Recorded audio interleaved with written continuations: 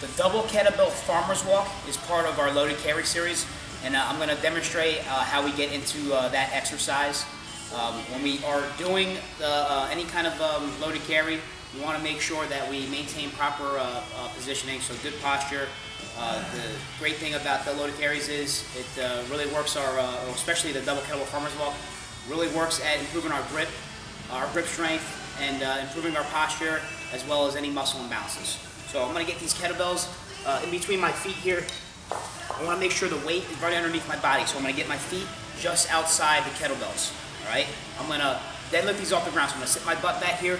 All right, make sure my back is nice and flat. I'm going to rotate to my hands in to grab the kettlebells here. All right, coming out to the side here. All right, feet under the hips. Now I'm going to start walking here. All right, making sure my chin is over the zipper here. All right, walking a straight line.